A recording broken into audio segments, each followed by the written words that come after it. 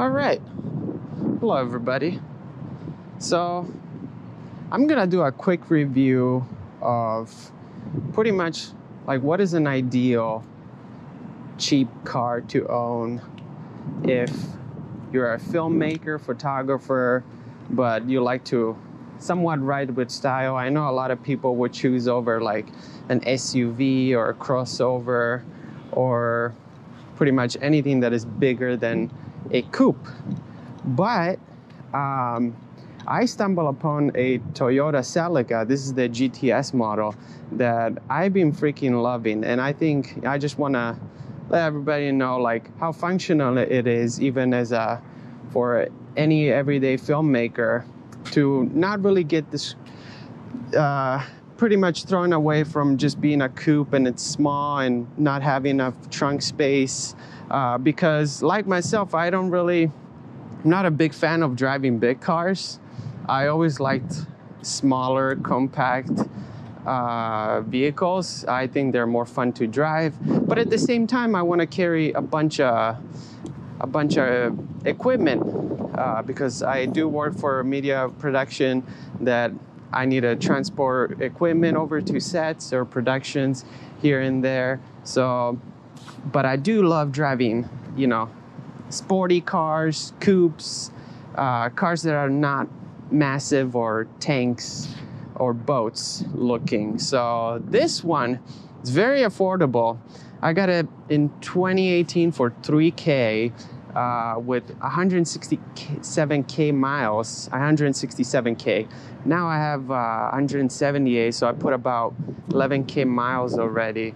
And I never been disappointed of the trunk space or the performance whenever I load this up fully. So I'm just gonna let you guys show you basically how pretty huge the trunk is. So it is pretty deep in here.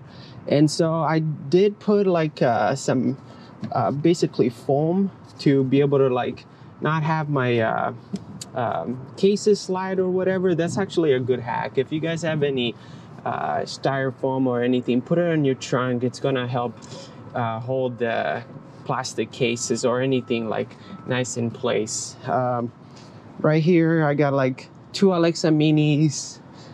Over here I put up an easy rig. You can tip over the seats, and I'm gonna show you right here.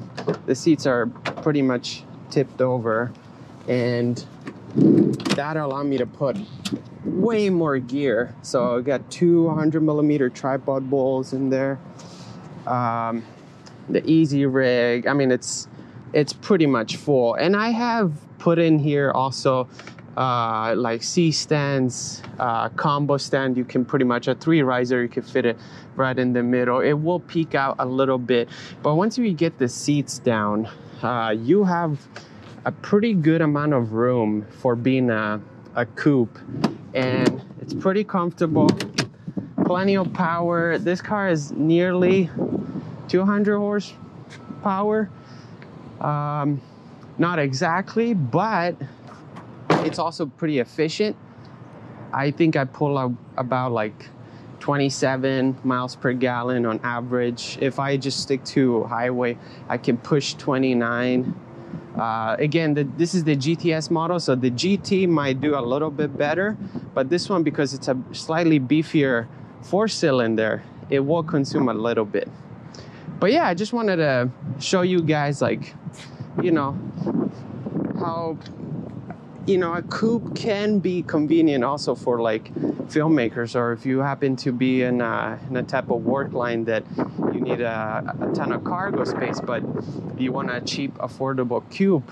I think this GTS or Toyota Celica, it's pretty steel, and it runs like a champ. I mean, it's been all I did was like oil change. I did change my transmission oil as well. I did have to replace the radio because it was a old school radio, so I put this one in there so I can have a USB charger, Bluetooth radio. I also USB over here because it's slightly, this one is the fast USB charger versus the one that comes in the radio, not so much. aux. But yeah, once you replace this radio, you pretty much that's all you need. There's a little storage area here. There's more space over here where I have all my info. It's a pretty cool car. I mean, for a pretty cheap, reliable car, you know, if you can find a CRV or whatever they're called, or any cheap US SUVs or Subarus. I know I was looking for a WRX, the hatchback, and I couldn't find one. And they were also more expensive. This for $3K, I think they're all still run for about $3K.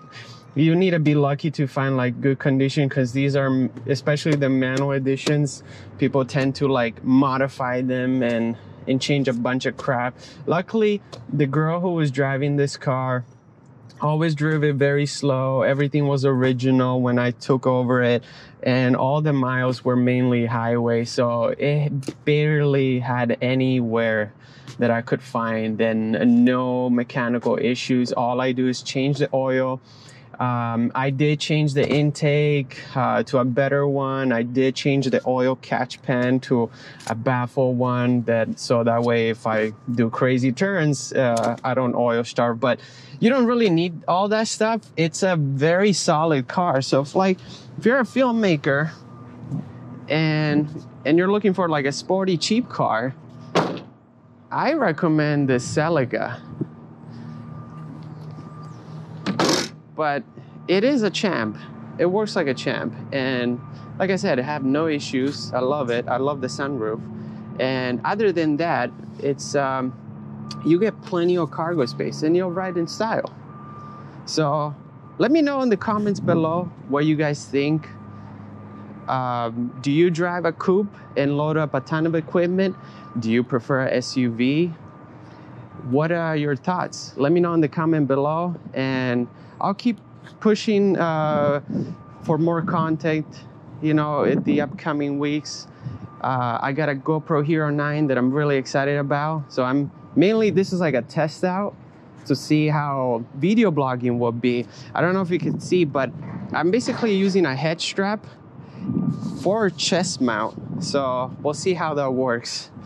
But yeah, just wanted to share what I drive typically on a daily basis for being a filmmaker that needs to load up a ton of equipment and still ride with somewhat of a style. Obviously, this is not any luxury or Porsche car, but if you want something that is efficient, reliable, and it's actually built like a tank, every part is still original. So I recommend this Toyota Celica. It only had some cosmetic wear when I bought it, but other than that, internally, I had no rust or anything. And I'm always happy on how much cargo I can put in this car. So there it is. Hope you guys enjoy it, and I'll catch you in the next one, Felicias. Bye.